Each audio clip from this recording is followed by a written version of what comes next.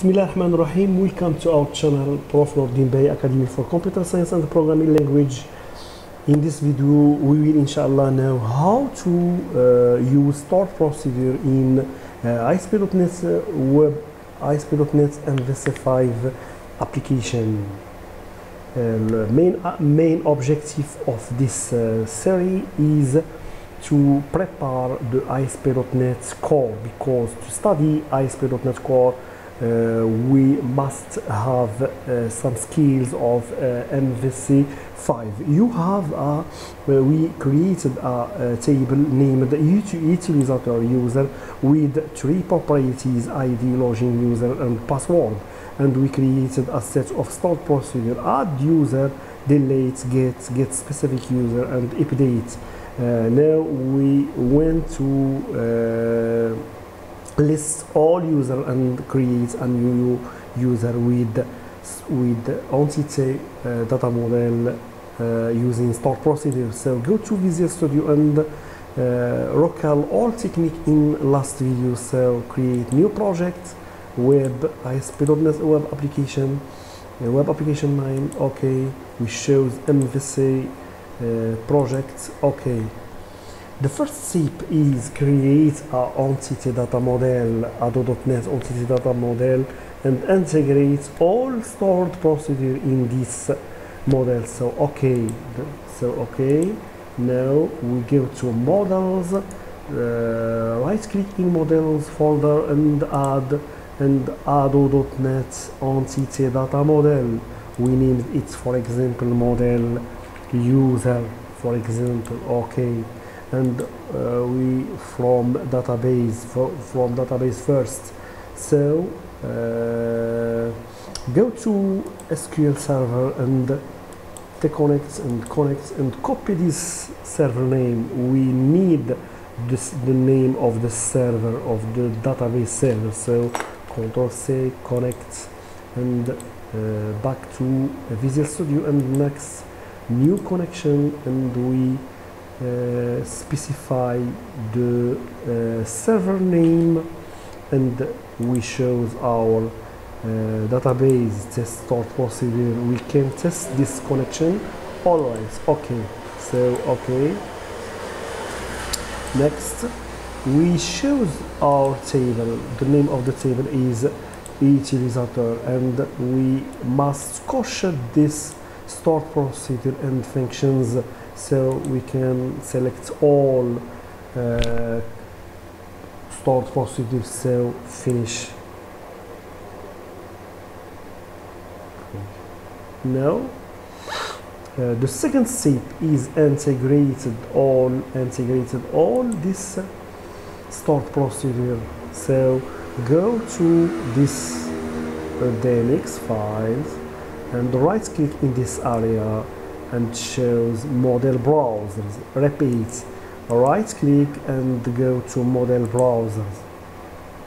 Go to model browsers and go to functions and functions importance. So we must right click in add user and edit, and shows entity utilizer. Okay, we do the same work to all this stored procedure: delete, edit, and now shows utilizer, get, edit, and so okay, right click and entities utilizer. Okay, we update, edit, and we must do this work to integrate all this stored procedure. Alhamdulillah. The third step is create a controller. So right click in controller folder and add controller, and we can choose MVC5 controller empty, and we can choose MVC5 controller with the right actions. This is important. Okay, we can name it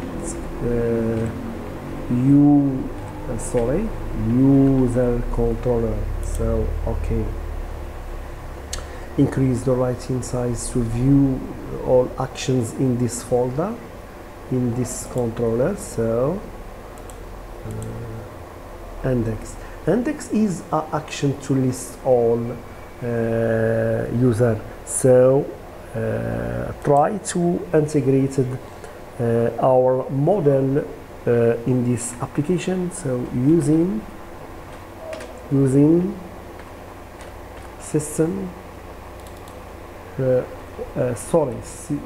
name of our project is web application 9.models, and we in the code we will use SQL parameter, because in our add store procedure we have 3 parameter: ID and name and password. So write using system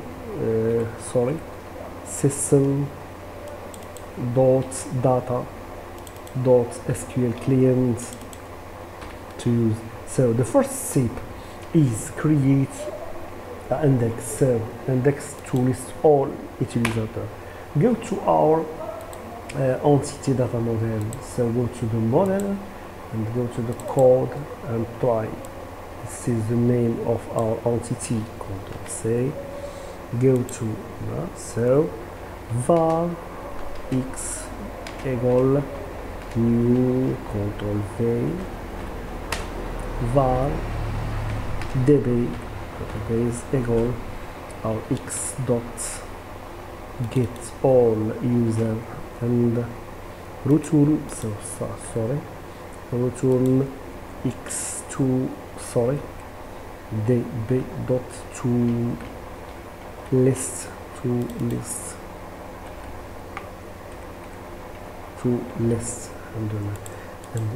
and we create a web form or a view from this action. So add view, the name is index, template is list because we like to list all user. The model class is utilizer and the context is context. So add we must build our project before do it. So sorry cancel build solution. So and repeat this click, right click, add view and shows list, repeat the same thing to and context is test store procedure and set add. Alhamdulillah, this is a view to list all user. So try to execute this code, user index.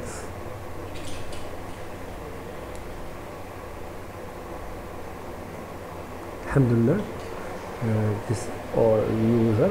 Now we try to create a new user. So okay, we have go to user control.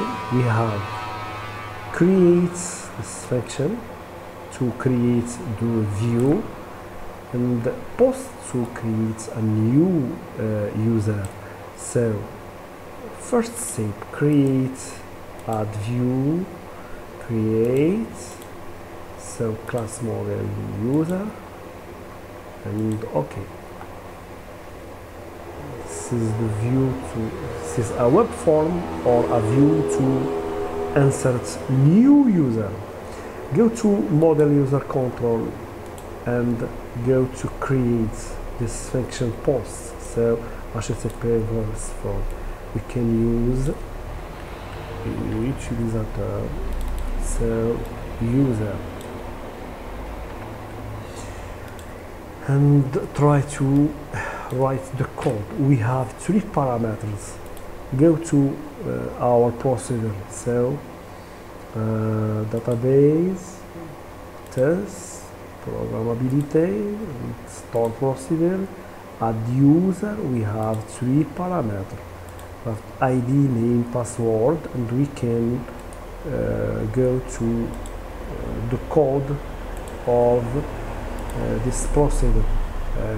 procedure. Insert into user values @id @name @pass. We must use the same name, id, name, pass.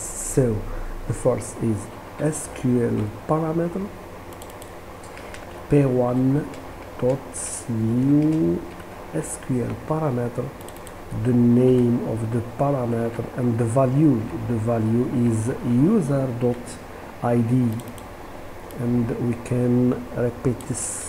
Ctrl C, Ctrl V, Ctrl V. The first is robust ID. The P2 robust name and robust pass, but user is dot login and dot password user.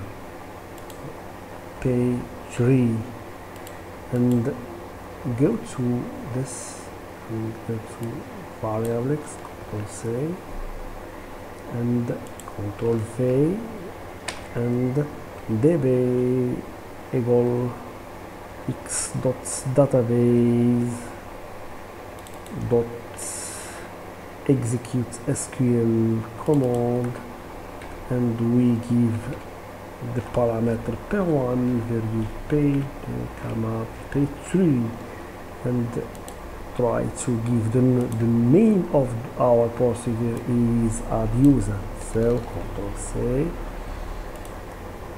Ctrl V, and robust ID. We must use the same name, robust name, same name of the procedure. So robust pass, alhamdulillah, and dot over here.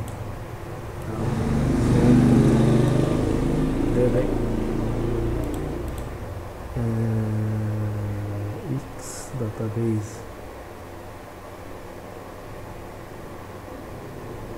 var. So alhamdulillah, voila, we can execute this code. Ctrl S. Now we can create, go to this.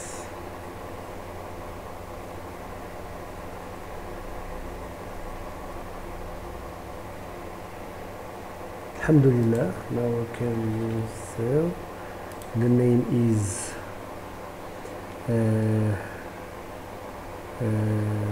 Tariq, for example, and the password is